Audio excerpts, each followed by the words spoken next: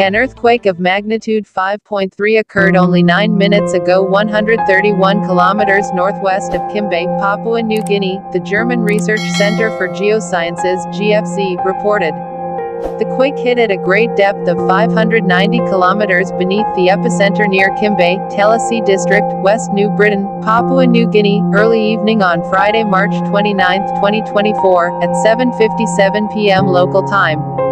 The exact magnitude, epicenter, and depth of the quake might be revised within the next few hours or minutes as seismologists review data and refine their calculations, or as other agencies issue their report.